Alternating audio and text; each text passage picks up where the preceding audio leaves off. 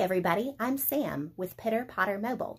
Join me today as I speed paint this milk can bouquet. I think it's going to be so much fun for spring. I do have to apologize for the bandage on my thumb throughout the video. I had a little run-in with a steak knife, and I'm sorry to say the steak knife won. So it does show up a little bit in the video. Sorry about that. And also I wanted to show you my fun little mug that I painted last summer that I think goes really well with my milk can bouquet. It's down here. I just love it so much. It's got little cows on the one side, and then on the other it says Moody, and it goes really great with my milk can bouquet. So have fun, and I hope you enjoy watching.